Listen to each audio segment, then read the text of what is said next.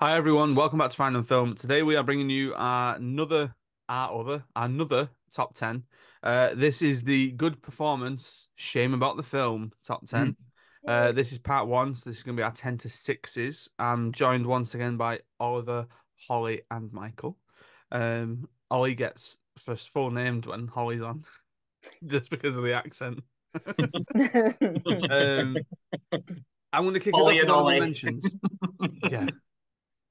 Now this we've all kind of said this was tough because for me personally, there's a couple in my list where if someone heard me saying this is a bad film, they might go, "That's not a bad film, right?" Yeah. But in parts, it's whether I liked it or not, and then in some parts, it's the performance of that person was so much better than the film was. So it's that kind of thing. There are films in here that are awful, and just one person decided to stand out in it. But my two honorable mentions are two films that came up on my crap I love list, so I refuse to say that they are bad films. Um, so I put Robin Williams for Flubber, uh, Shout. yeah, and Shout. Colin Farrell for Daredevil. Um, Shout. Oh, God, that's a great shout. now, but at the same time, I could have done Michael Clark Duncan for Daredevil as well. Um, so I was a bit like, Similar to that, that put me off a number of them because it was like, so one, I'm going to call it a dishonorable mention because I saw it in a bunch of the lists that Holly kindly provided. Like that sent me on a bit of a rabbit hole. And every single one of them had Matthew Lillard as Shaggy in Scooby Doo. And I resent that pick because I think Scooby Doo is an okay film. I think it does exactly what it sets out to do.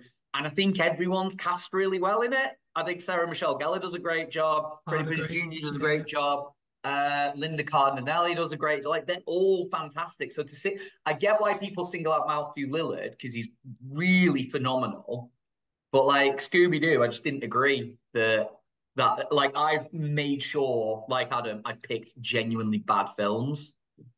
Like so, I resented that one. Like and yeah, Colin Farrell is a great shout though. I'm annoyed I didn't think of him. oh, Holly, have you got any that you want to mention?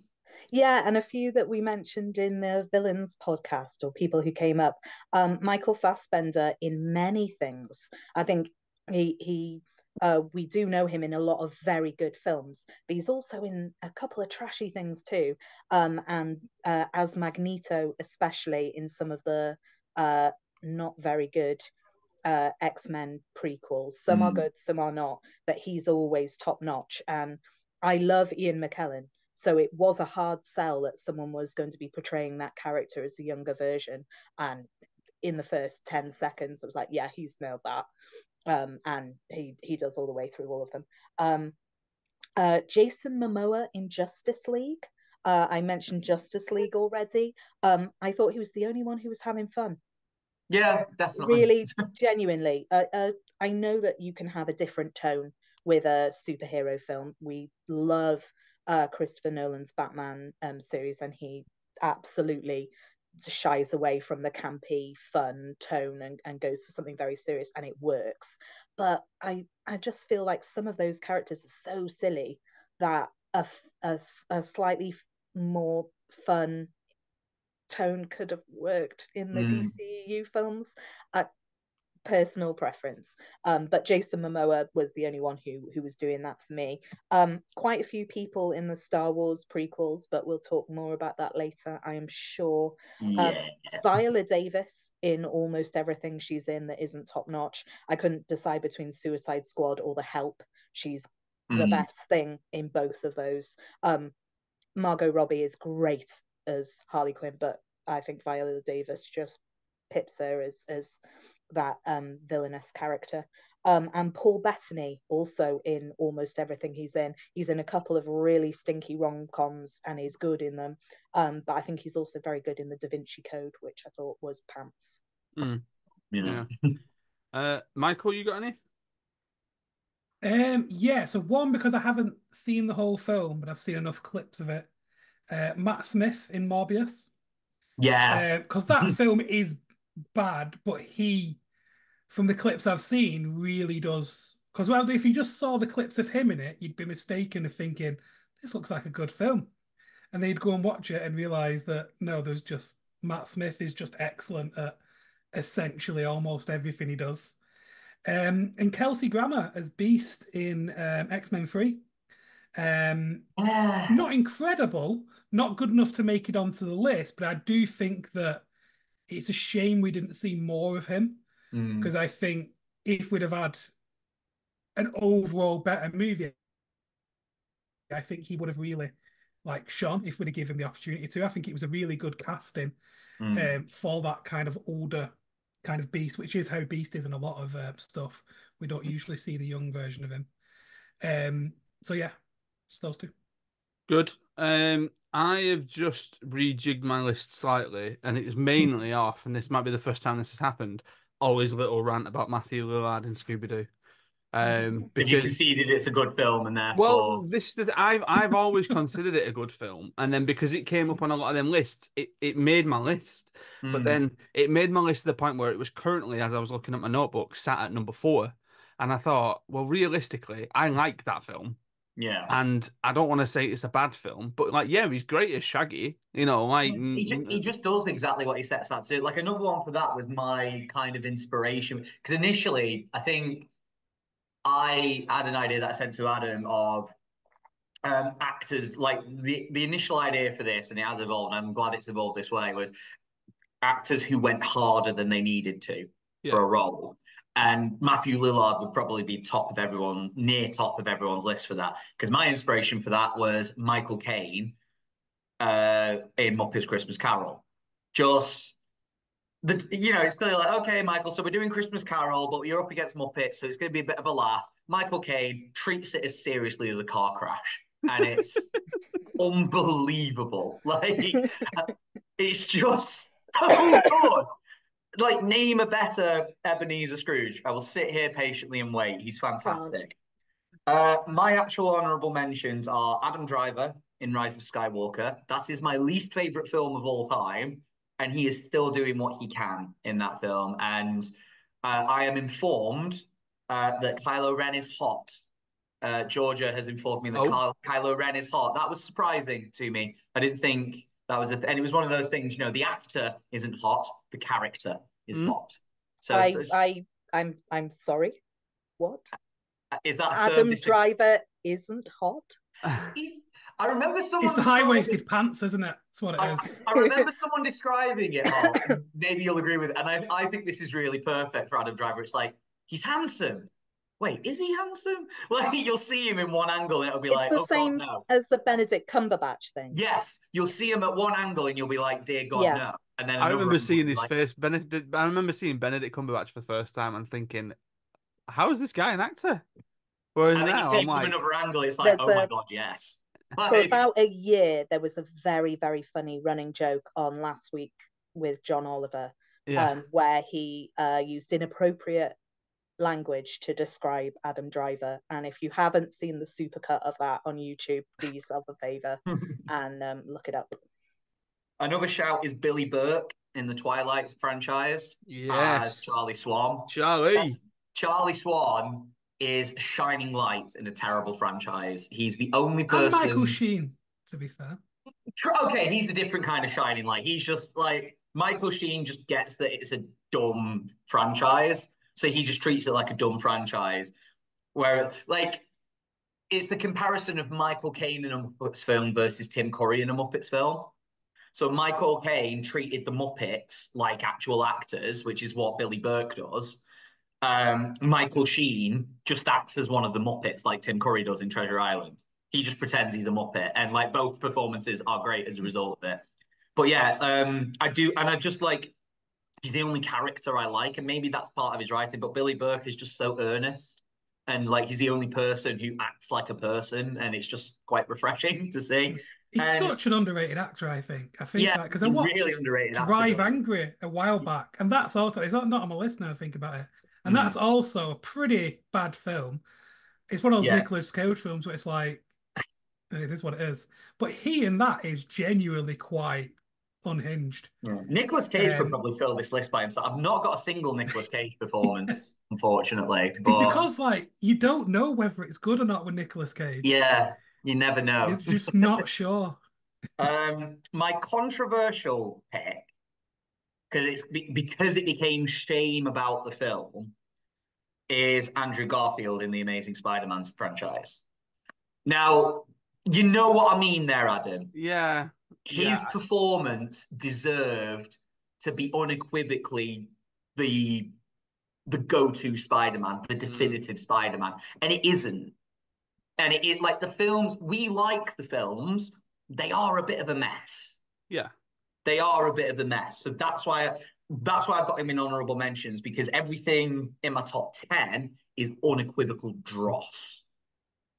Like some of it is so bad you love it, but it is dross. Whereas like The Amazing Spider-Man, there are plenty of like genuinely great filmmaking moments in it. And there's plenty of moments we think that's the best of that thing we've ever seen in a Spider-Man film to this day, despite Marvel being able to spend unlimited money on it. Like him swinging through the city is still the best we've ever seen it in Amazing Spider-Man 2. But just studio interference and sometimes very ugly film.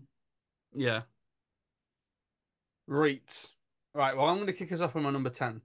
And mainly because, and I'm glad that Ollie mentioned the thing about Matthew Lillard because it made me think about somebody else who had not put on my list, and now they've made their way up on the list. This number 10 was very much a kind of like, I need a number 10. I need something to fill out the list. And I was going through my letterboxd and I was going through like all the films that I'd given bad ratings to, and then I ended up getting to the 3-star films. And I looked at this film and I thought, I didn't like this film. I gave it 3 stars because I can't deny that it's a well-made film, but the central performance in it is obviously very, very good.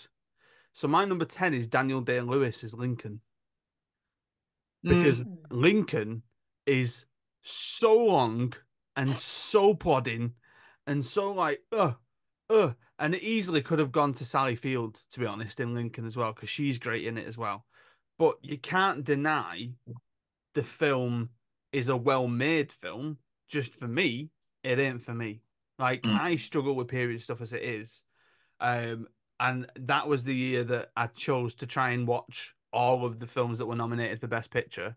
So like I went through a more and all that kind of stuff. It was the Django year as well. So I mean Django was fine. But Not really a period drama, is it, Django? no. But like this was just like I just thought I'm never ever. Same way I felt with 12 Years a Slave, but I enjoyed 12 Years a Slave more. I thought I'm never ever going to watch this film again. Um, but yeah, Daniel Day-Lewis, I can't deny him in that. So that's a sort of like pithy first out of the gate pick just to get the top 10 rolling. Holly, your number 10? I've included this one for you, Adam and Ollie, because you're both such Scroodly doos. It's Yay. Eli Wallach as Yes! Arthur in The Holiday. So Michael, I've spoken to Adam and Ollie about how I really don't like The Holiday in another podcast that we did, but these two both like it. Although I think Ollie, you admit it's the best film it's the worst film that you like. It's the worst film I love. Like it is No, terrible, and I love it. there you go. So I've seen a lot of rom-coms. Like I was a teenager in the noughties. I've seen every noughties rom-com for sure. And so I have rom-com fatigue.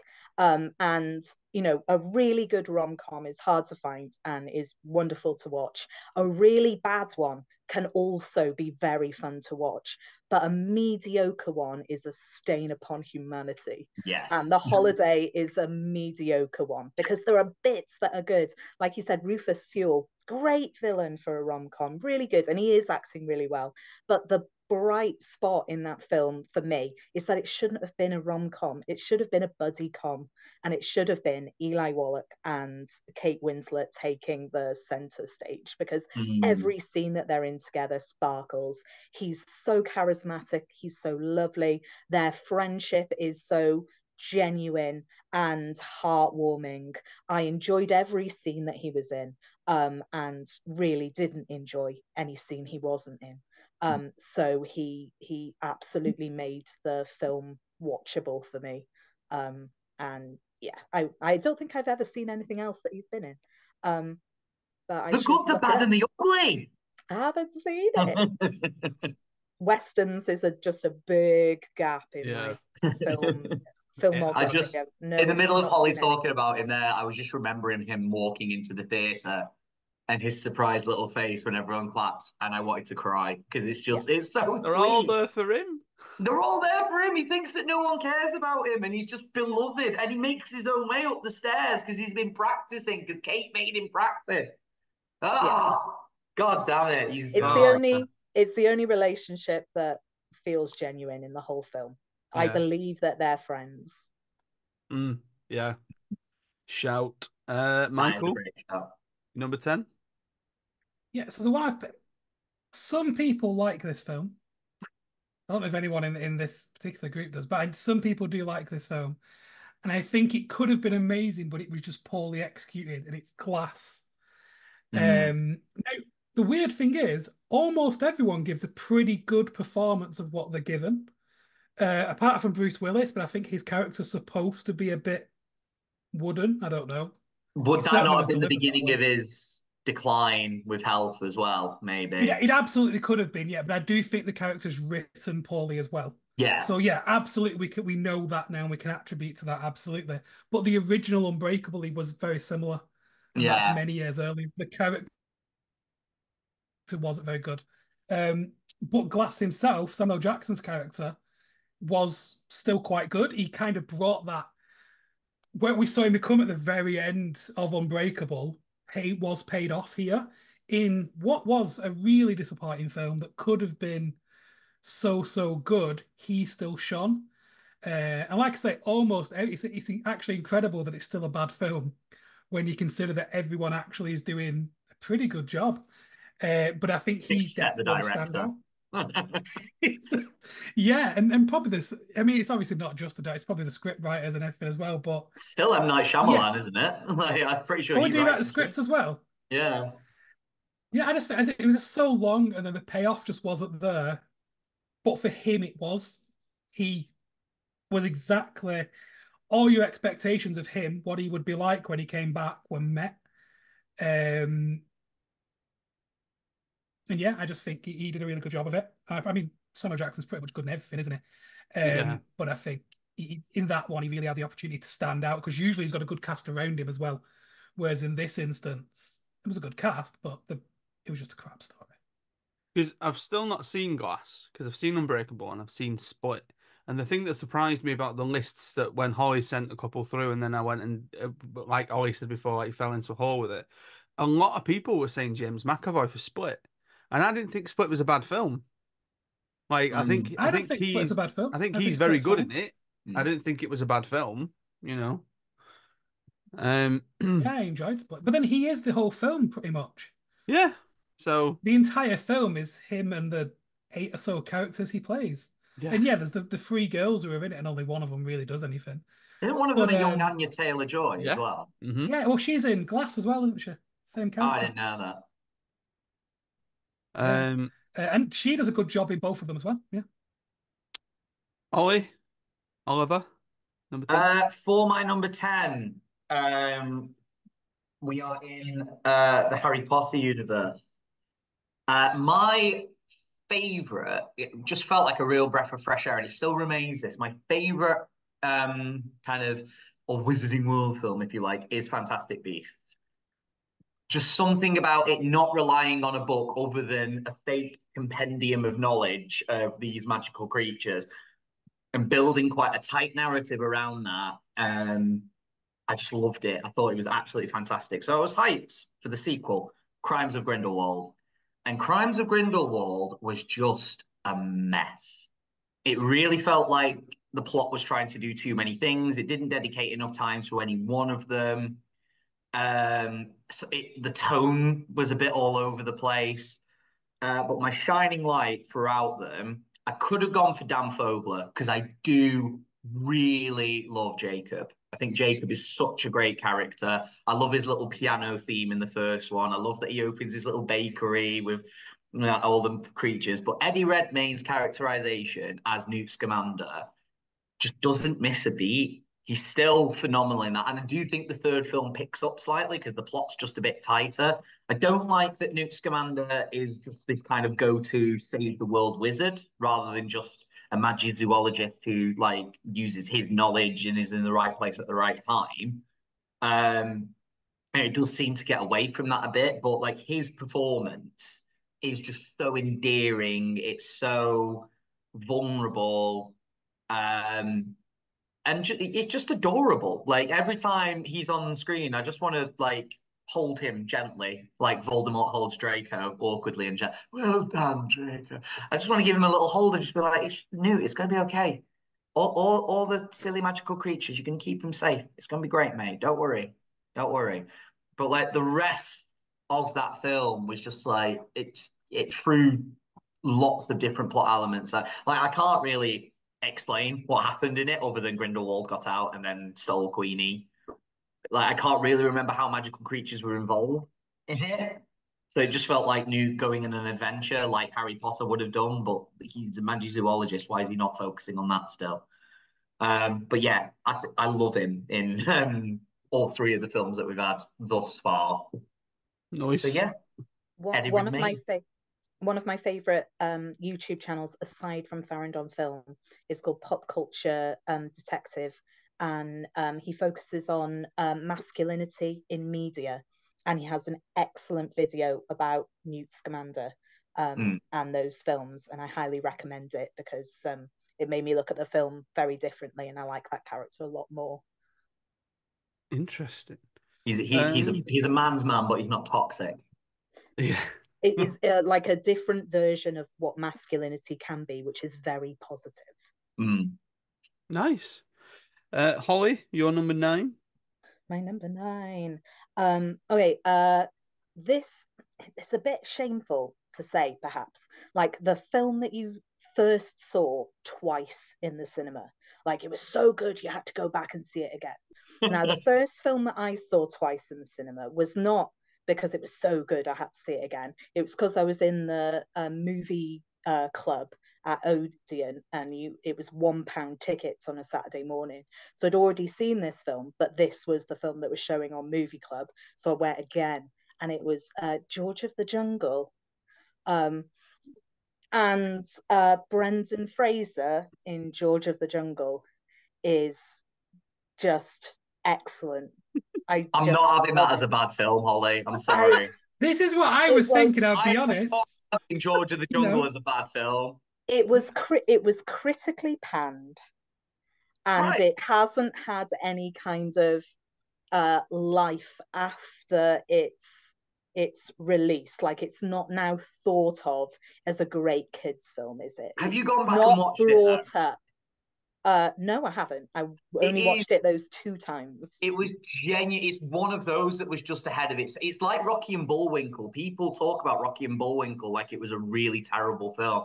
It was just really good at lampoon. Like people thought it was trying to be sincere, and therefore it was terrible. Whereas it was taking the mick out of itself. Don't get me wrong. I enjoyed it. Great. So we've all taken different approaches to what shame about the film means, and my list is a mixture of I didn't like the film was critically panned but I actually liked it, or the film was just a kind of 3-star meh situation. I liked George of the Jungle, but it's not considered a classic. I think we can agree that. And Brendan Fraser is excellent in it. He's amazing in it. He's absolutely brilliant. Him and the voiceover guy. Don't know who did the voiceover, but the voiceover was a character of its own. And it was very important to how funny the film was. But yeah, it really showcased, I think, how likable Brendan Fraser is when whichever character he's playing, he just has an affability that shines through. And I haven't really enjoyed any other Tarzan type films. I didn't enjoy the one with what's his face Skarsgård, and I didn't like the Disney one either, I'm afraid, although I know we disagree on that and Ollie apparently. I don't hate it, I just think it's mid-tier Disney. I kind of love the Skarsgård one as well. It's so just needlessly dark and gritty. I love But it. George of the Jungle is the only iteration of that character that I like, and I think that's all Brendan Fraser, to be quite honest. Yeah. Oh. I am fuming that we're not going to get to see it. Was it Firefly he was going to play in the cancelled Batgirl? Yes. Oh, Yeah. I'm genuinely rage filled that we're not going to get to see that because some exec made a decision about bloody insurance. But it's done. It's sat on someone's hard drive. I want someone to Like, can we have a Toy Story 2 story, please? yeah. Can we have someone coming back I from want maternity I leave want with it on someone a to hard hack drive? Warner Brothers and just release it. Yeah. Michael, you're number 9. Number 9, I'm gonna mess this name up, and I apologize. Is it Liv Schreiber? Yeah, Leave Sabretooth? Schreiber. I'm really bad at this.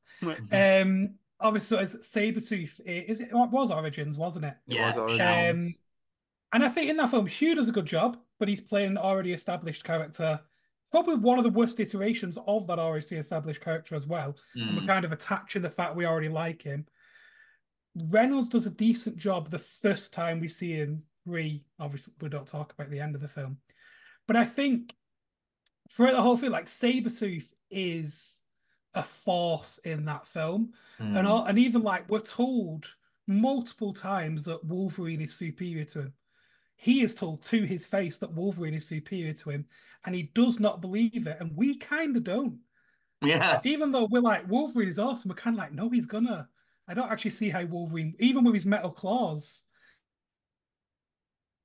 and then when we see him win, and we're kind of like, I don't know if I buy that because he's just so menacing. He's just this big beast. Like he's exactly what you want Sabretooth to be. Just this beast of a man who's just like rage in human form, and he just wants to be the best. He just wants to, and he just plays that role so well. And it is a car crash film for so many reasons. And I think there's so many bad, like say, Hugh Jackman's playing probably the worst version of Wolverine he's played, though they're all much for muchness, to be fair. He's good at that role, but that's not the best one. Like I say, the only other standout is probably those few minutes of Reynolds where we kind of saw modern day Daredevil for a few minutes. In like the elevator, as he comes out of the elevator, we have that scene and we have a little bit of it. But then, like, you've got Will.i.am being absolutely terrible. Awful. The guy who played Gambit, I don't know Taylor Kirch. He was kind of fun. Yeah, but he was just having fun with it, wasn't he? He wasn't like that wasn't Why an is Adam amazing portrayal. hiding? Does Adam like Origins? No, that person's going to be on the list. That's his number later. one. Taylor Kirch. I apologize. But I don't know. I'm not saying that's bad, but it wasn't for me. It wasn't like a completely different level than the rest of the movie. Like his portrayal of Sabretooth feels like it's a completely different film. His scenes feel like a completely different film. Yeah, he's brilliant. I love the one unequivocally good bit of that film is that montage of them fighting through history. Yeah. And Sabretooth just getting more and more brutal, and like Wolverine having to like hold him back, and like they get shot by the firing squad and stuff like that. Like that's a great moment, and then the film just dies like almost immediately. He completely blows Tyler Maine's performance out of the water from the first one. From the first Tyler Maine, film. isn't he? Yeah, although he looked more like Sabretooth. He does look more like him. I think he was a trainee wrestler because they did that thing of just getting someone with like a big stocky frame to do it. But he's not a well-known wrestler. I think he wasn't given a lot to do, to be fair, Tyler May. Whereas Schreiber was like kind of the heart and soul of the film. Yeah. Like a terrible film, but he did. Yeah, he did. I've heard as well. As a side note, he's one of the people being rumored to be approached to replace Ray Stevenson in Ahsoka as Balin Skull. Oh, okay. I would love that. I think he'd do a really good job of kind of keeping it on and like looking a bit different. And you could either explain it away or just he's the same bloke. What you're talking about? If you want to talk about him or see him in a good film, him in Spotlight. Oh Jesus! Like he's phenomenal. Oliver, you're number 9. We are coming on. We've got another Shyamalan property. Oh. Shyamalan. We've got a property. I don't know why he's touching because it strikes me that he was just a fan of it because it is his live action rendition of The Last Airbender, which is a show I've talked about to death. I cannot stress it enough. I'm going to say it again. If you haven't seen it, go and watch it. I'm pretty sure it's all on Netflix. The live action adaptation looks really good so far. The new one that Netflix is Oh, developing, the I think, new one. yeah, the new one, yeah, with like Daniel Day Kim is the only name I recognize. Paul Seung-Lu, who plays, that captain in the Rebel fleet in all the Star Wars sequel series ads. Like Oh the yeah, old, yeah, the yeah. elder, like he's going to be in it as well. So those two I'm really looking forward to. But yeah, just garbage film, completely does a disservice to the characters and the story of the original source material. Um, it's one of those things, like, unless you're kind of adapting it for a new audience years down the line, which is what this new live action series I think is looking to do. Like, this wasn't long done at this point. The characters are completely different. So Stalker, who's in it, he is like the elder kid in our main trio, and he shows like leadership qualities, but also he's like the Joker. He's the comic relief a lot of the time, and he's just such a serious sourpuss in the film. And he constantly talks about the death that has been brought to his family. It's like, Soccer, lighten up. You're the one that's meant to be like making us feel happy in this like horrific situation. But an absolute shining beacon in this film is Dev Patel. Dev Patel as Zuko. I think I've mentioned it before. I really cannot fault his performance. He's not given a good script by any means. He's clearly being given like pretty lackluster direction, but he is a fan, and you can tell he's a fan of The Last Airbender because some of the acting decisions he has made are clearly his own, and he's really, really good as Zuko. He shows a lot of emotions because Zuko is one of the most compelling characters made for kids ever, because this is fundamentally a kids series, and Zuko is such a complicated character, and Dev Patel does such a good job of getting all of that across.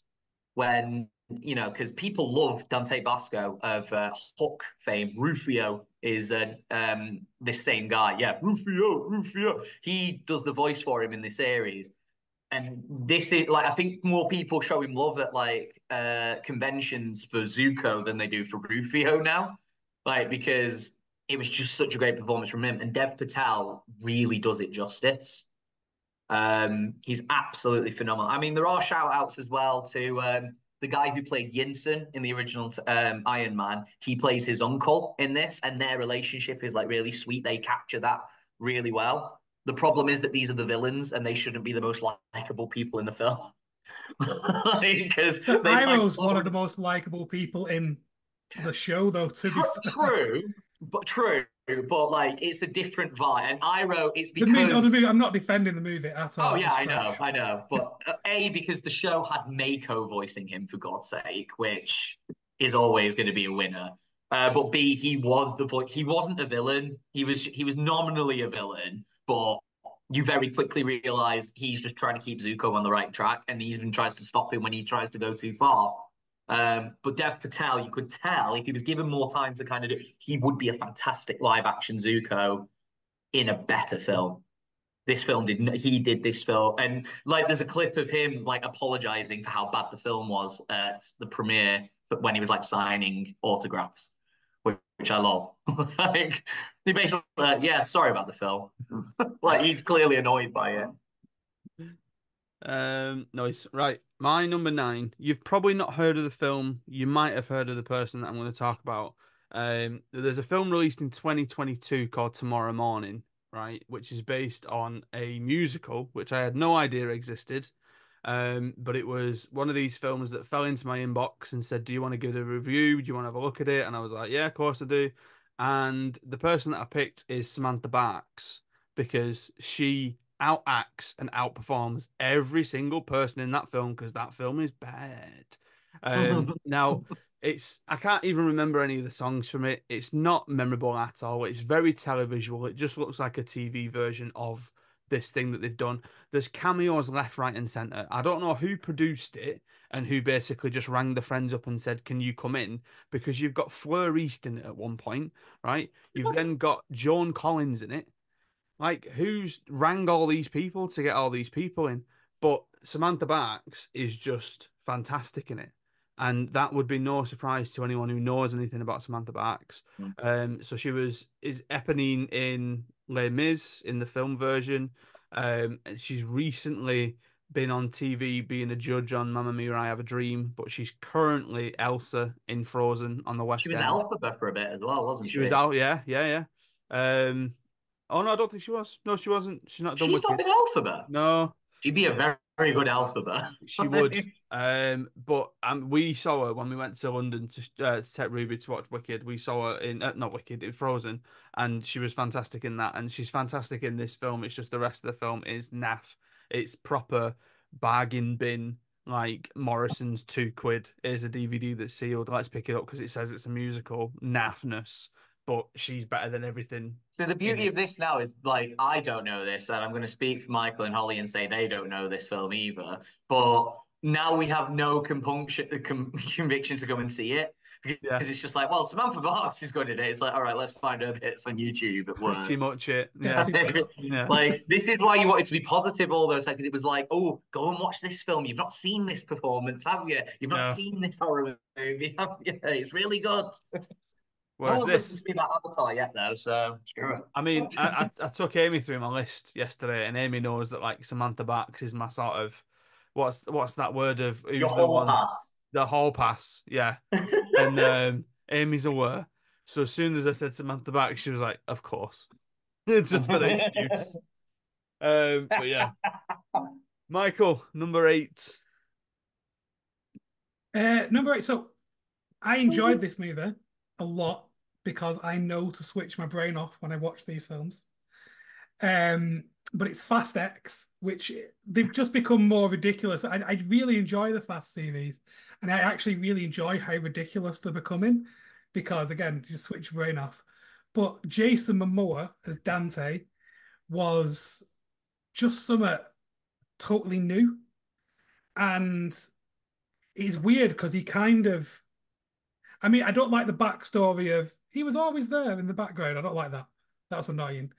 Um, but he's just so like flamboyant and totally the opposite of the people like Vin Diesel, his crew of like super special secret agent ex car thieves slash no stereo thieves, street, you know what I mean? They're all like hard people, and he's just this like flamboyant yet really capable.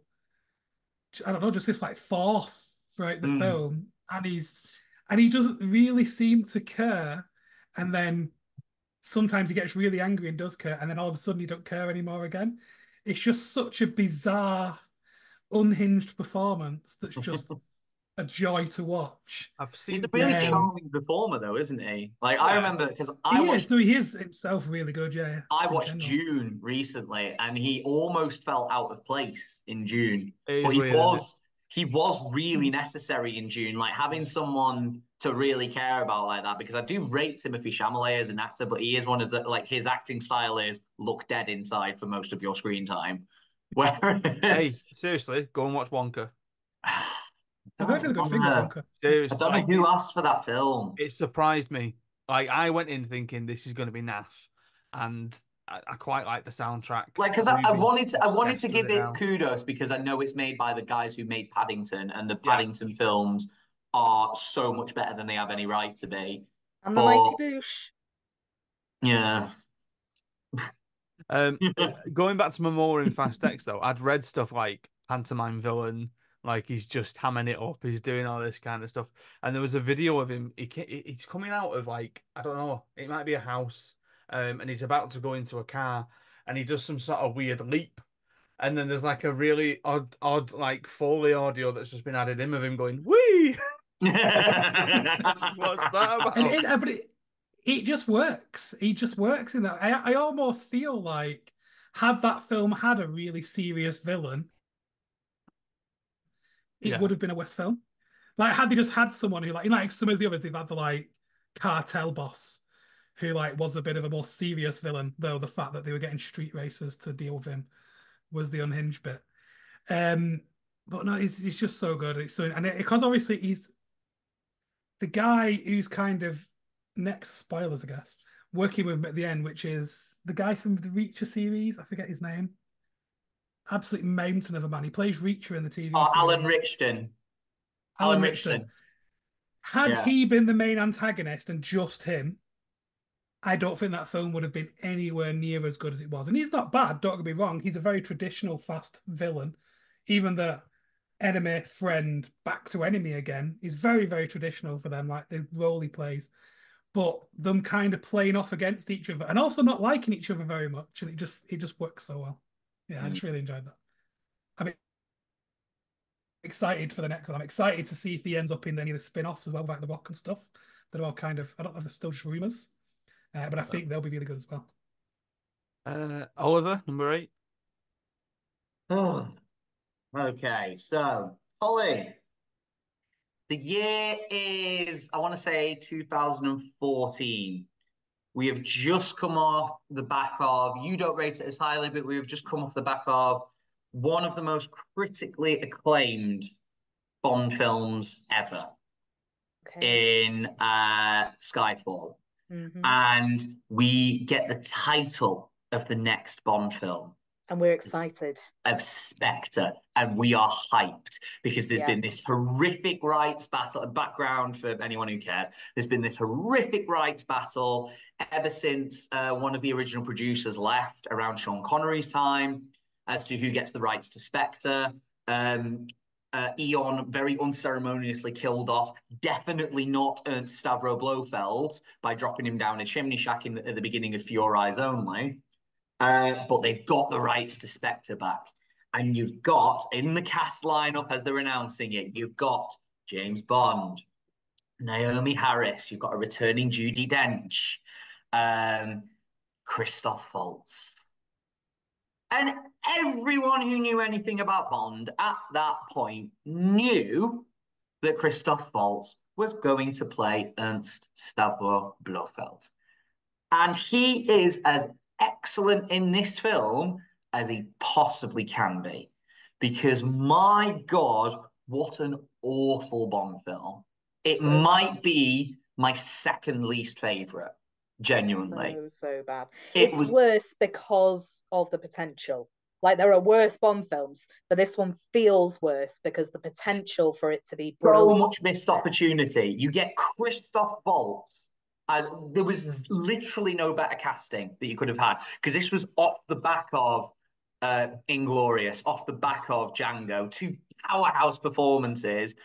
I think both of which might have won him an Oscar. I think he won an Oscar for both. So you've got a double award-winning Oscar performance guy as the perfect, like, he was born to play it.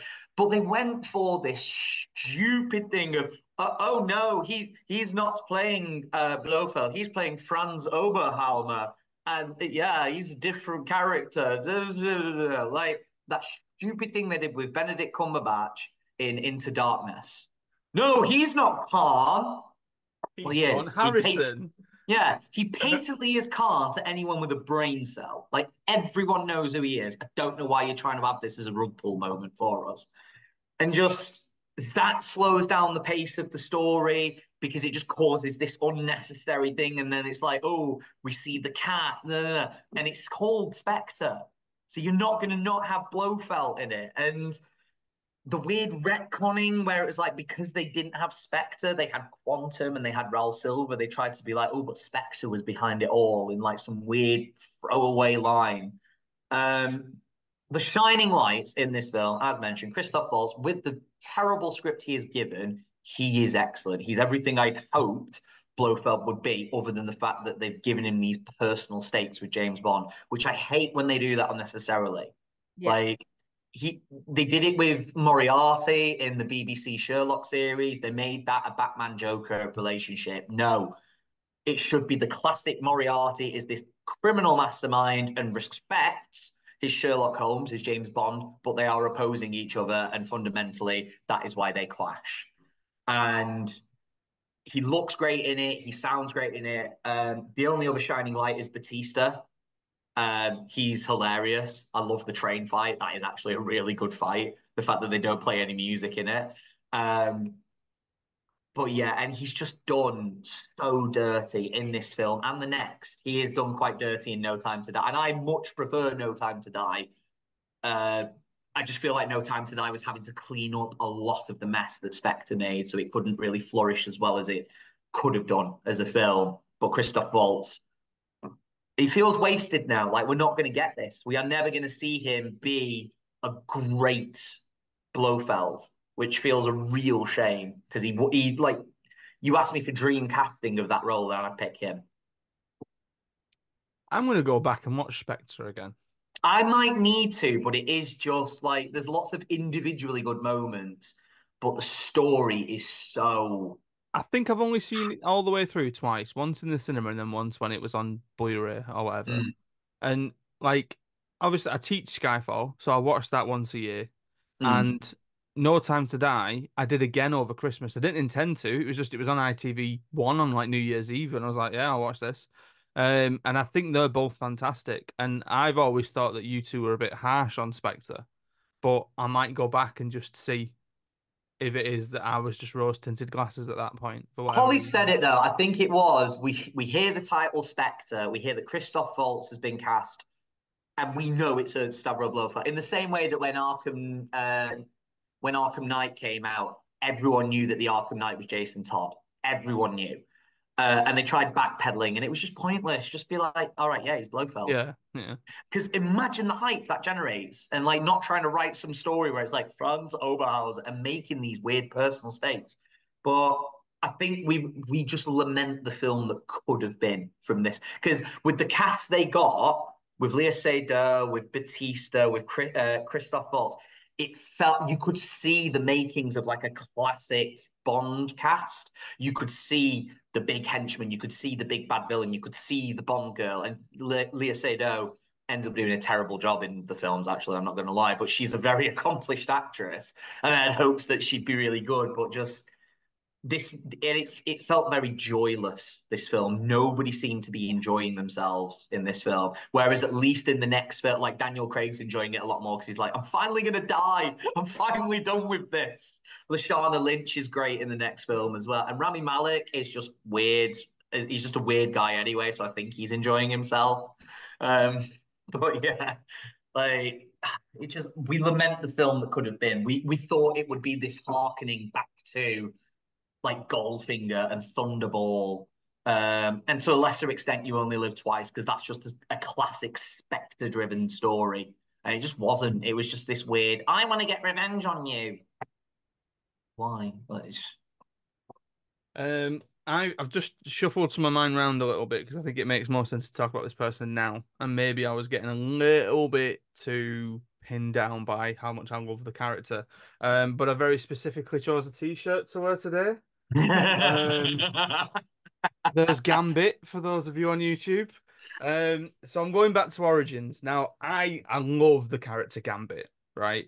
And when they announced that it was going to be in Origins, I was like, well, this is better be good. And to be fair, I don't think Taylor Kitsch does a bad job. I think it's absolutely fine. He don't do a good one either. I think it's fine. I think it's fine, right? But for all the nonsense that's going on in that film, I think he and Lee Schreiber are the two standouts in it, right? I think obviously you've got Ryan Reynolds as well, but I think that they end up retconning that later on, you know, Oh yeah, and that's Deadpool why just shoots him in the head. It's hilarious. yeah. But there was just something about the way that they leaned into the sort of Louisiana, the sort of French Canadian style, all that kind of stuff. They leaned into all that, the Rem LeBeau, everything, and it worked. And I was hoping to see more, to be honest. And then they keep talking about this Channing Tatum version, whether that's going to happen or not. God knows. That'd have been great. Channing Tatum would be a great Gambit. It's like, what are they doing? Can we just have a serious thing for Gambit, please? Just It once. is weird, to be fair, that he's never made an appearance in like any other X-Men film. Like, he's a really popular character. Yeah. People Has love him. Jubilee been in any of the... Jubilee technically has, but not in a sort of, oh my God, this is Jubilee. In the, Because like, they were my two favourites as in passing, the yeah. cartoon. some like there's been a I character think it's where because they they've went with a gone, young Rogue. yeah, You Yeah. can't really have Gambit without also having the older Rogue because it was the way they bounce off each other really yeah. made those characters. And it Yeah. was a bad choice because, I mean, no hate on Watch Tragedy, but she wasn't a great Rogue. And I think it's just because Rogue at that age isn't an interesting character. Rogue being young and struggling with her powers is a boring character. It's interesting with the first one when you look back on it because you think about some of the characters that got cast. So you've got like Wolverine, Hugh Jackman, not really known at that time. Should have been Doug Ray Scott, but went Yeah. over on Mission Impossible That would have 2. been terrible. Weird.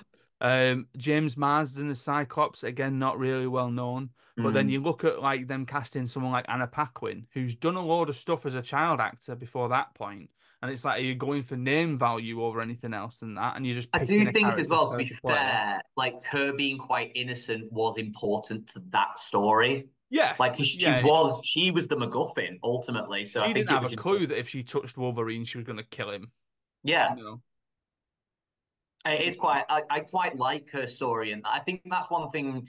Like a lot of like diehard comic book fans are annoyed because she's like this Southern Belle and she's dead confident, but Yeah, like I like seeing her. I would have liked to see her grow into that. The problem is by the third film she doesn't. And like if she had grown into that over the course of the three films, that would have been great. But she's still just this meek, pathetic little child throughout the whole thing, yeah, which is a shame. yeah. What Yeah. happened to So Taylor Kirch as well? Where's he he's gone? still around, I think. Like He he did John Carter and Mars. he He did did True one season of Detective, True didn't he? Detective, which Yeah. was that was the season that everyone thought was terrible. I'm pretty sure Um. because he was in season two, wasn't he? Yeah. So he was in a film called 21 Bridges, which to be fair is a pretty good film that's got Chadwick Boseman Oh, is in it. that the Chadwick Boseman Yeah. one? Yeah. He's done a lot of TV stuff. So he was in a mini series called The Defeated, one called The Terminal List that's on Prime Video that's got Chris Pratt in it. And then one called Painkiller that was on Netflix.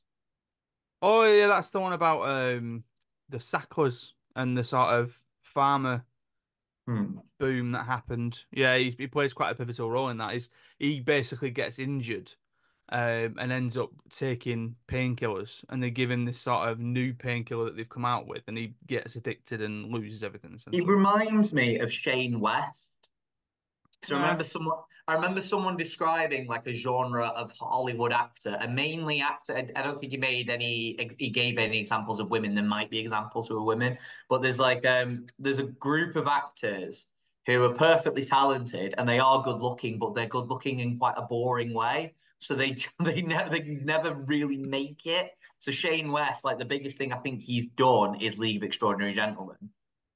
And then he had a load of series on ER, but like yeah, and he's a good actor, but like he never made it massive because he was just a bit boring looking. mm, yeah. Like he didn't stand out in the way that like a Jason Momoa is quite strikingly good looking, or like Chris Pratt is quite goofily good looking. Like he's just very vanilla, boring, good looking. As is Taylor Kirk. But yeah, there you go. That's a book Um, shout. Holly, number 8. Back to the rom-coms again. There are quite a few. I'm very sorry. Um, and I'm cheating because I've got two people because they fulfill the same usual role. So in a rom-com, you have the main character, the love interest, and then the best friend. And the best friend character is usually supposed to be comic relief, but I often find in a bad rom-com that they're very annoying. So they might be, if the main character's like jaded, then the best friend will be a romantic and try to like help them think, have hope about love again. And if it's the other way round, if the main character is a hopeless romantic, then the best friend will be really jaded. And they're often just a pretty boring stereotype, and the actors portraying them tend to do a bad job, I find. But in Never Been Kissed, another noughties rom-com, which is pretty rubbish now. I watched And it again, and also problematic. as a teacher full of red flags. Like that film is just a red flag now. I don't The think I could Communist watch it. March. Theme homes.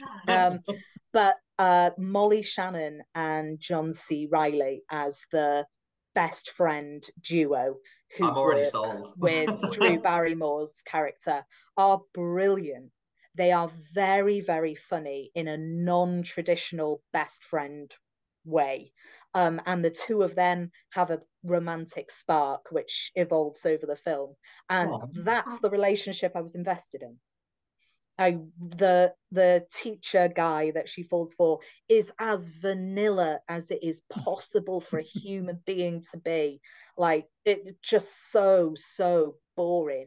And a bland, like good looking bloke. Like that actor is probably in the same blooming Taylor list. Kerr, Shane West. Yeah.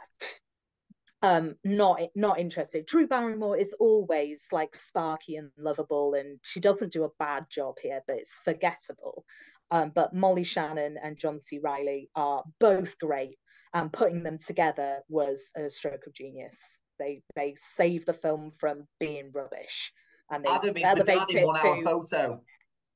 Is the what? It's the dad from 1 Hour Photo. He is blandly handsome. Oh, right. Michael Yeah. Vartan. There you go. I'm just giving him a Google. Again, dodging that, any? Yeah, Smart. not illegally dodgy dodge, just No, immorally dodgy just, dodge. dodge. Right, sevens, Oliver. My number 7. We're in the Disney films. Oh, This one occurred to me quite late in the game. Actually, I had to look over other lists because I think I had like 7 or 8, and this one jumped out at me. As what I said, it's not my least favorite Disney film because my least favorite Disney film makes Adam and Holly's blood boil, but it is the worst. I think it's a somewhat interesting failure, but it is a failure of a film, and it is Black Cauldron. Um, if you haven't seen Black Cauldron, it is worth a watch just to see how low quality it got for Disney in terms of animation. There is the potential for an interesting story with these elements, but Disney does not accomplish it. I don't think Disney is the right studio for this story. But one performance which does really, really stand out is getting John Hurt as your goddamn villain. John Hurt as the Horned King in the Black Cauldron is just everything you want. Kind of he's the closest I've seen to like Sauron in film. It's how I imagine Sauron would speak, with that kind of slightly old worldy fantasy style of speech. Everything he says is just dripping with evil. Like if you were to get a voice for Sauron, I think John Hurt would be perfect, and this would be his audition piece.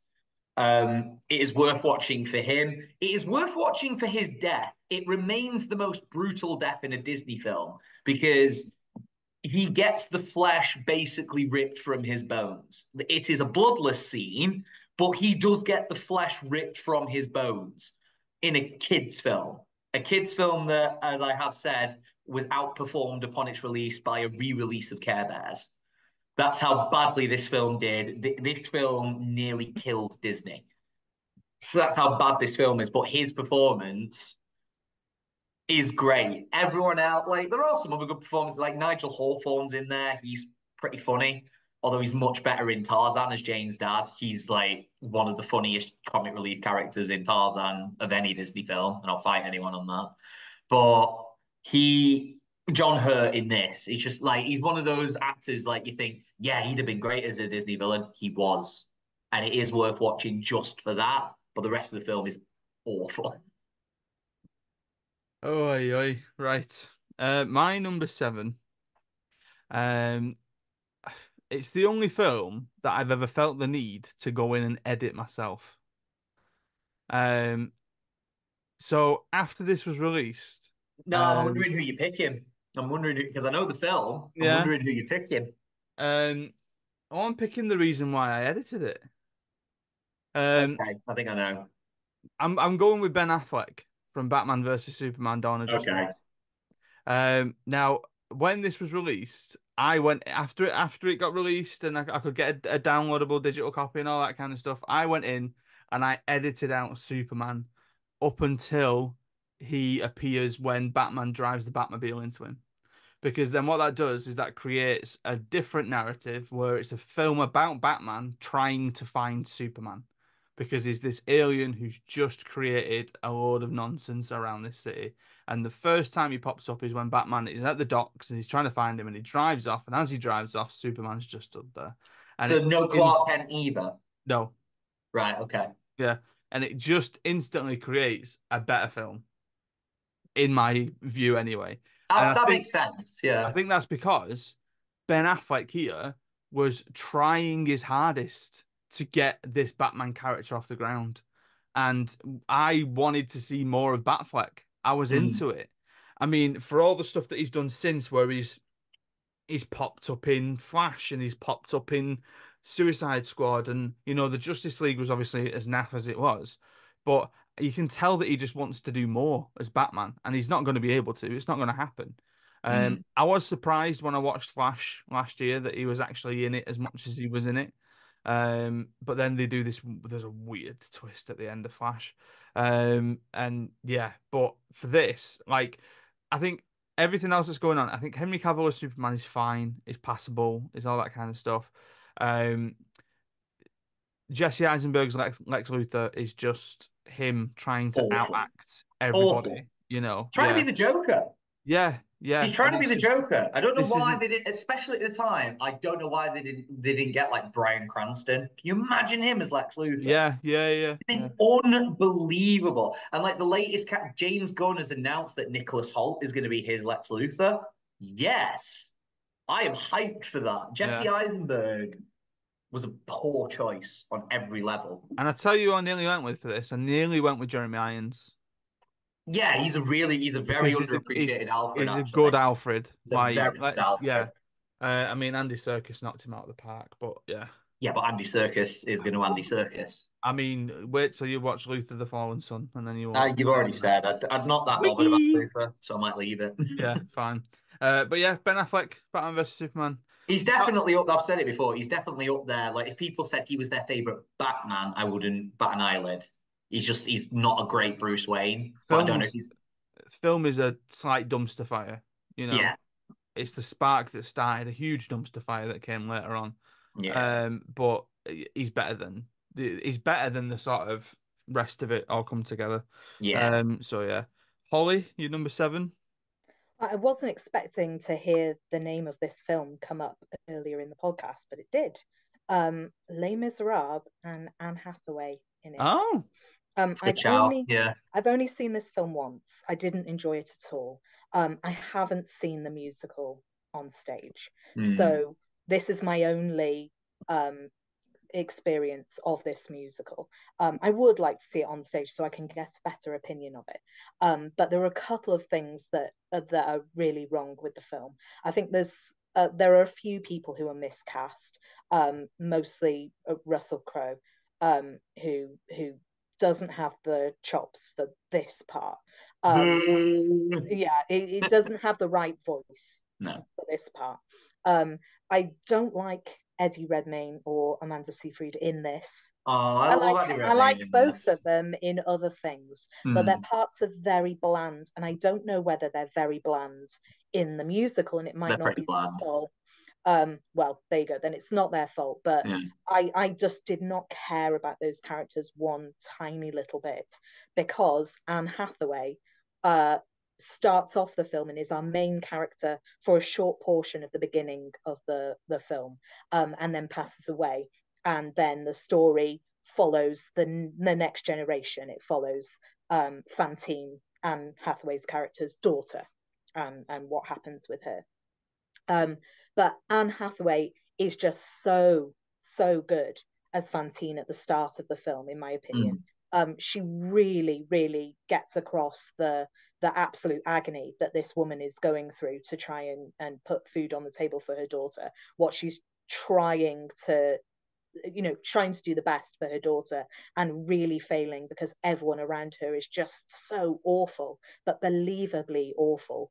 And her song, when she sings "I Dreamed a Dream," I know that Anne Hathaway isn't particularly a singer, but the pain that she has in that song, I listened to it over and over again, her version. I absolutely love the many people who've played the stage version, and there are many good recordings of this song with like a different direction. I've heard this song sung like really angry, almost as if it's like "I will survive" kind of, I'm strong, I will get through this kind of Then version. immediately dies.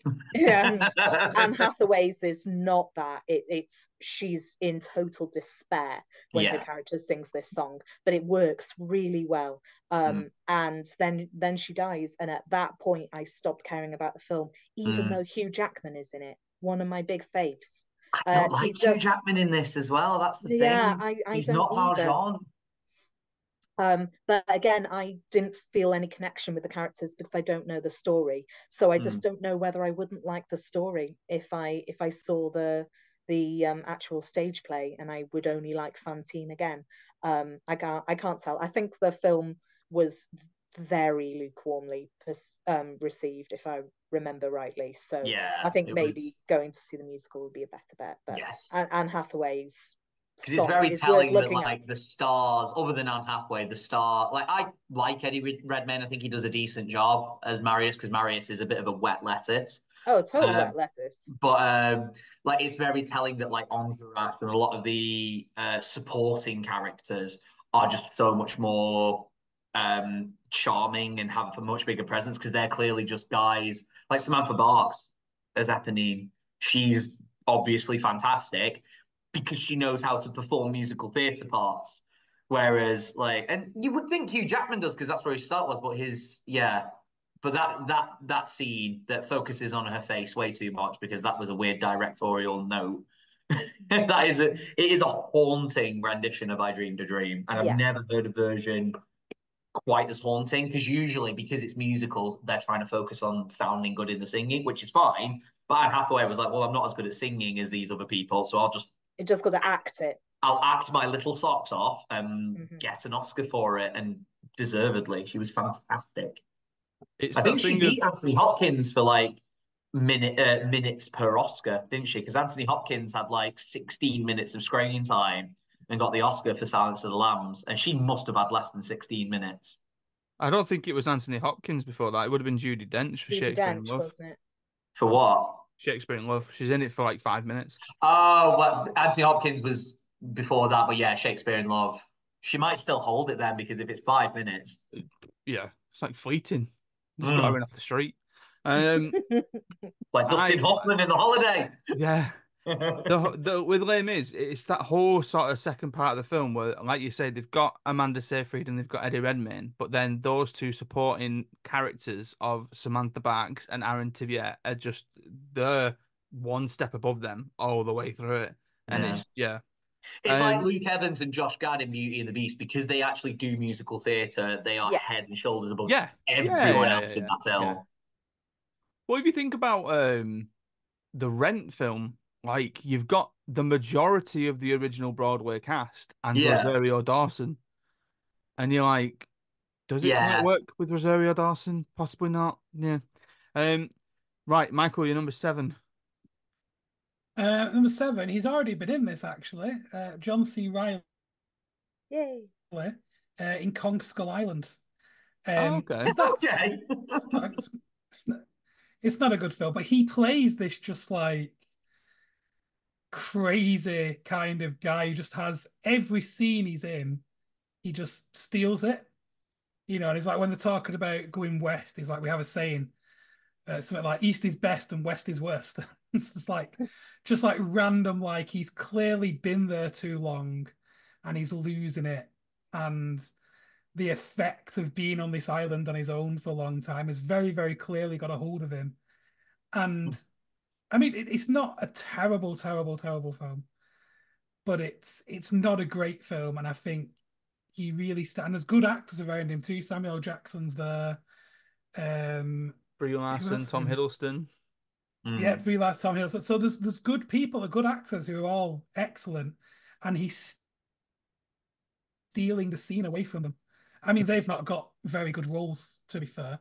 Like they're good actors in bad roles, so they're doing what they can do. I was about to say the bits that I've Um, seen of Kong Skull Island, Tom Hiddleston and Brie Larson, I get the vibe that they're just not bothered about being there.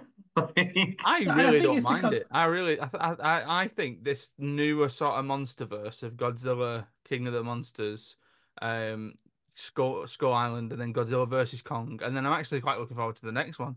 Like, I think they're all pretty decent. They're not bad, but they're not amazing either. Mm. yeah, no, I mean, But John C. Reilly's doing more than he needed to in that fundamentally. Yeah. He's a much better actor yeah, than people give absolutely. him credit for. Like in Wreck-It Oh, he Ralph, he's is. unbelievable. He's so good in Wreck-It Ralph. He makes me feel. Right, I'm gonna kick us off with number six, last one for this part. This is the first of two Adams that are in my list. Oh, My next one's gonna come up in part one. Go is on. it a driver? It is a driver. It's a driver. It's a driver. So I've gone with Adam Driver for Rise of Skywalker because he Fair. is literally, he went to the chiropractor after carrying this film on his back for that long. Um, Now, I went around the Star Warses and thought about who it was that I was going to end up going on, and because all these lists say Obi-Wan Kenobi, Ewan McGregor in Yeah. the prequels, and I get it. Don't right they do. Yeah, I totally get it because he's the best thing in them, right? But then part of me was like doing that thing that I do where I get a bit stubborn and I think I'm going to be a different person. I'm going to pick something else that's not been on any of these lists. And I actually thought I could probably fight the corner for Liam Neeson in Phantom Menace because I think that's pretty decent, to be fair. But then I thought, you know what? The person who's doing the most heavy lifting here is Adam Driver in this pile of poo. Now, Holly, you weren't on the trilogy podcast, and we're recording this before it's actually come out, right? So Yeah. Oliver, who hates this one, yeah, it was his Yeah. number six favorite trilogy of all time. That's Because I surprising. love 7 and 8. That was my logic. If if the drop off from More, 8 to 9, more than the Dark Knight trilogy. You yeah, you did comment that Nine is the worst film you've ever I seen. know that was my correct. point.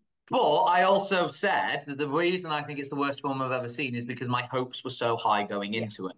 If it had just been a slight disappointment or drop off in quality in the way that Return of the Jedi was from Empire, then I wouldn't hate it as much. It I would have just, loved to have been in the cinema with you at the same time. I was silent. I was silent. I left. And Georgia, like the other two times, like leaving the cinema post Star Wars, like I'm with Georgia and I'm just holding back, not even successfully holding back tears. So I'm just so happy with what I've seen. I've just been transported back to this universe that I love. And then this time I was just like, what the hell was that? And, like Georgia was worried because I was like genuinely angry. Like I get that, but honestly, if Rise of Skywalker was an okay film, like on par with the prequels, and that's not asking a lot, if it was on par with the prequels, it would have been even higher up.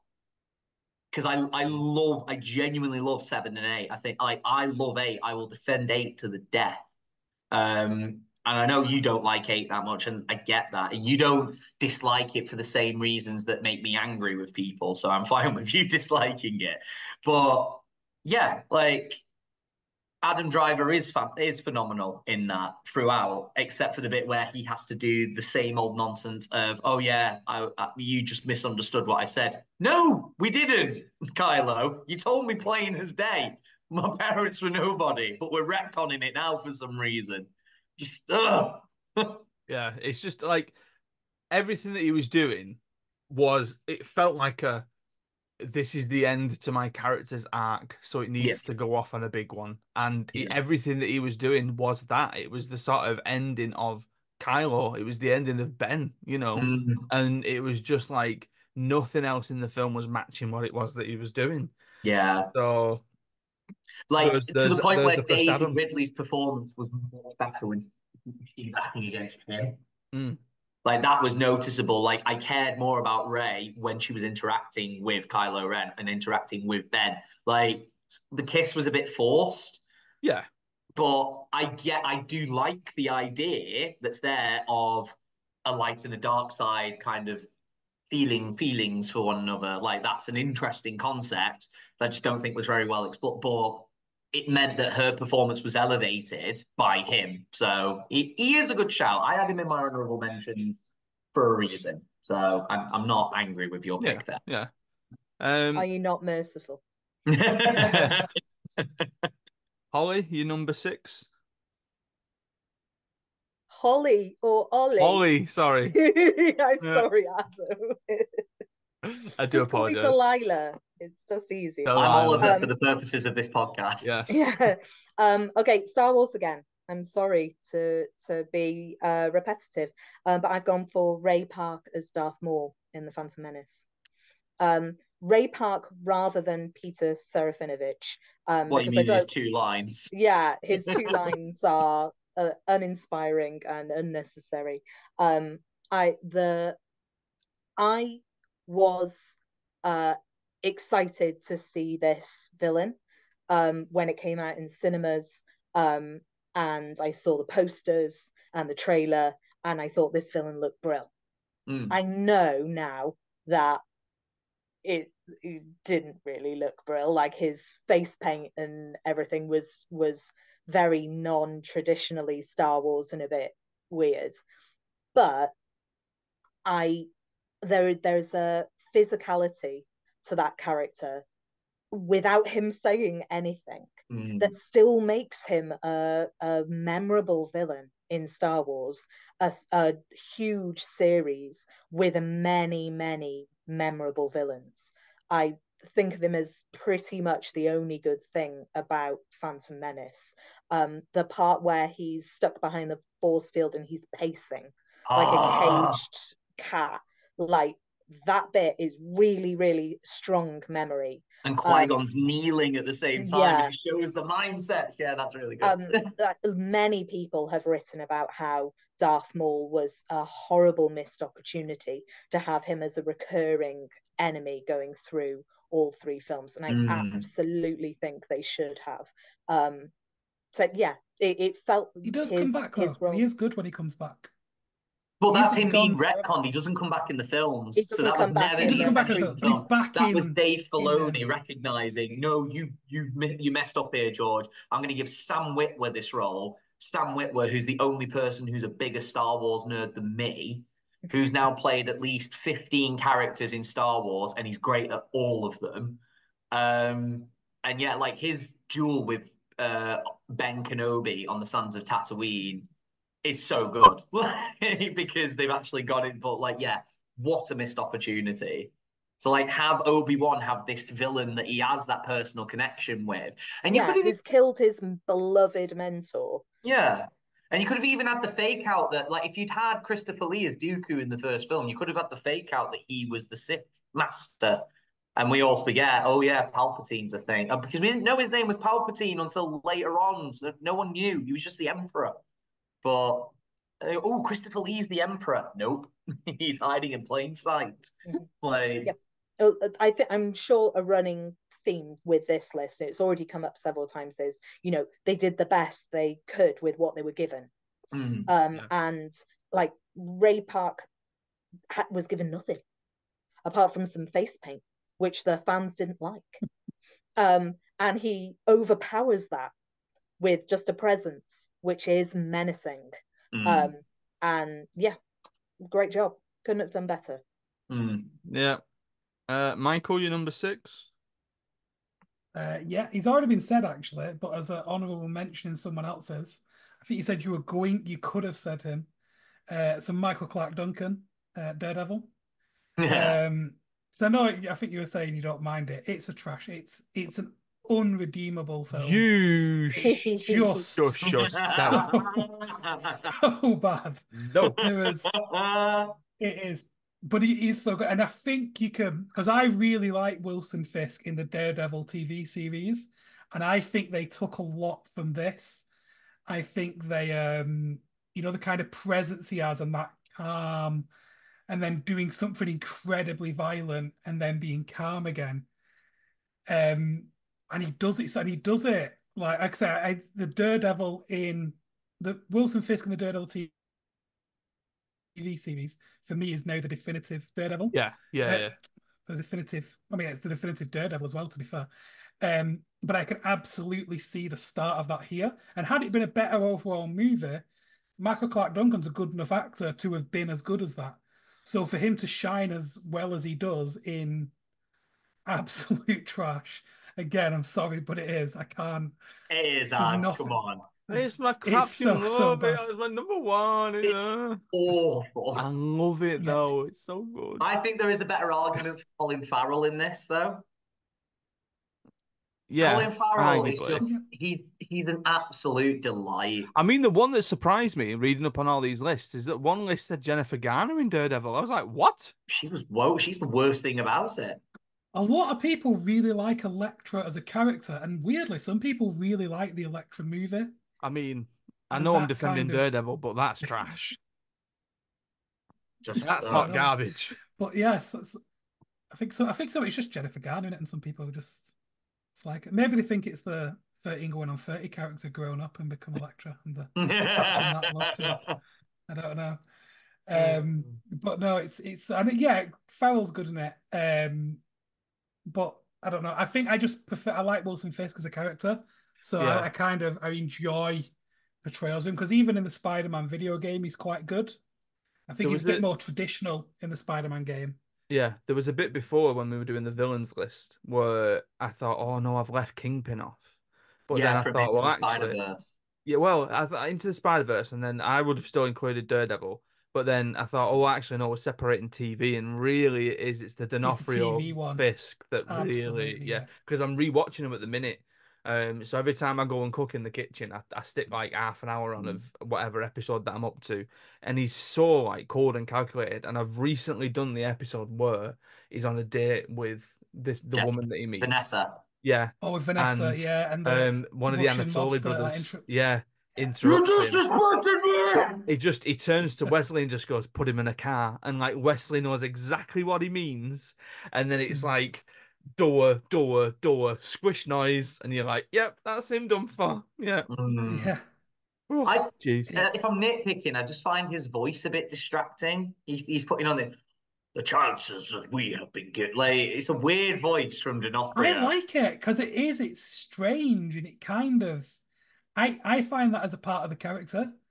And because it's like the entire Wilson Fisk is a like a mirage, isn't it? He's actually Yeah. just a very evil man, but he puts on this persona of a calm, suave, but he's not. There's absolute rage Oh But yeah, and hatred inside of him. I And because tell he you is what. his dad, he is his father. Oh yeah, yeah, yeah, yeah. And that episode where you're seeing the backstory to him, yeah. like tells you everything you need to know. Don't it? But the weird one that I had when I watched Daredevil is it was 2015. So watch that same year as Jurassic World. Then seeing Vincent D'Onofrio in Jurassic World, where he's just like hands on hips, going, "Sort these raptors out, then. Let's go. Go on, let's sort these." I'm like, "What's this? I Just see you rewatched Men in smashing Black, people." the original, not long, and I was like, there's no Oh, way he's this is the brilliant in same Men in guy. Black. But you still wouldn't put them together though, would you? It's No, so no. bizarre. And I was like, that is actually Um, the same guy. Oliver, last one. My number six. I believe I'm slightly trashing on a film that Michael likes here, but I don't think he likes it with any great love. It is Hannibal. Um, the book's a mess, and the film still manages to do it worse. Because, like, the whole point of the book is that Starling is genuinely falling out of favor with the FBI because of a litany of like bad decisions and bad moments. Whereas the opening of this film shows she holds a gun on a suspect who's holding a child. We don't know if she's actually holding a child, and the suspect pulls a gun on her. She waits until the last possible minute, shoots the subject, manages to not hit the kid, and it's like, oh, she's a disgrace. It's like that's I don't know. I can't imagine any FBI agent being lambasted in the press for shooting at someone that was shooting at them when whatever. But Also, this is America, and you can Yeah, shoot it's people who are America, asleep like as law over the enforcement, FBI. and it's Um, fine. So and Anthony Hopkins is a bit weird in this one. They like it's not his fault, but they keep trying to push this catchphrase of "okie dokie," and it's like, no. What are you doing? That's not in the books for a start, so you can't blame the books as being like the reason that they're trying to do this. It's just, it feels like either a scriptwriter they're or trying to Anthony make him more Hopkins. light-hearted, aren't they? Like Yeah, more but he light-hearted, but yeah, still but it's as scary. Who's he's your about pick, to man? it says it's as he's about to You've disembowel. not told us who you've picked. Well, who's you He said think? Anthony I'm Hopkins. assuming Gary Oh, Oldman, but right. you're It's just Gary talking about the film. Oldman. Can we talk about Gary Oldman, Ah, please? Building it up. It's 2 It's o'clock. Gary Oldman. It's Gary Oldman as Mason Verger. Probably one of the most detestable characters in media. Like, I can't think of hmm. anybody who is fundamentally as unlikable as that. And Gary Oldman just plays him with such villainous glee. Underneath a lot of heavy prosthetics as well. And I don't know if very there's anything limited, he is. yeah, Yeah. very limited motion because the story of Mason Verger is that he's a complete quadriplegic. He's a he's a survivor of one of Lecter's attacks. Lecter broke his neck whilst he was hanging himself whilst doing something else to himself that we won't talk about on the podcast. Um, and he gave him a bunch of psychedelic drugs and told him to cut his face off and feed it to his dogs. And then when he'd finished that, he kicked the chair from underneath him and he broke his neck, but he survived. And he carries a lot of vengeance from that. And if it was just like, oh, he's a sympathetic character because he's just trying to get back at him, no, because is he confirmed paedophile or is he just hinted at as being a I paedophile? mean, in the series, it's definitely like confirmed. Yeah, Yeah. and he like in the series doesn't he perform a hysterectomy on his sister Yeah. while she's pregnant to like because he has this hold over her as well and he like abuses her because the dad is like saying oh I'm not accepting you because you're a lesbian because he's an awful person. It's going to go to Mason even though I know he's a psychopath and a rapist and a pedophile. Like I think of every horrible buzzword you can and he is that guy. That's him. And he's just yeah he's just he hams it up a bit as Gary Oldman is one to do but it's just so much fun to watch him. And then when you watch everything else, like Anthony Hopkins just looks like a tired old man in this. I hate to say that because I love Anthony Hopkins, but he does just look like a tired old man in like all the stuff they're trying to get him to do. He was great in the first film because he was just stuck in a cage and we could look at him. Whereas now he's like out and about and wearing like normal human clothes. It's just like, no. No. He's Whereas also so much younger in Silence of the Lambs that so he much has younger. Like, isn't a it bit of a 7 year gap physicality to between the him. films or It's that something? that that 10-year gap is what happened between Jude Law and Richard Harris for Dumbledore. Yeah, Like it just teaching will do just that to went you. straight down. We can attest. Teaching will do that.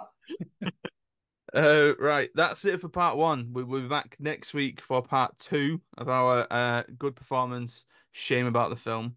Thank you very much for watching. Thank you very much for listening. Stay safe and see you Ta-ra! next time.